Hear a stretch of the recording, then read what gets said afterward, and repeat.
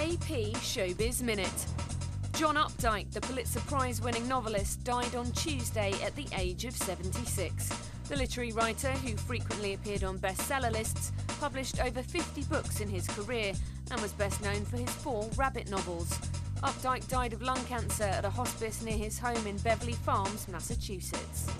Bruce Springsteen has announced a world tour. The musician's Super Bowl performance will be a teaser for the upcoming concerts, which will kick off in San Jose on April the 1st. The boss has just released his latest CD, Working on a Dream. Paul McCartney is all set for a Colbert Report visit on Wednesday. The TV channel, Comedy Central, says Macca is going to drop in on Stephen Colbert to talk about his latest album, Electric Arguments. The work represents a collaboration between the former Beatle and musician-producer Youth and was released under the band name The Firemen. This is Hilary Fox with AP ShowBiz Minute.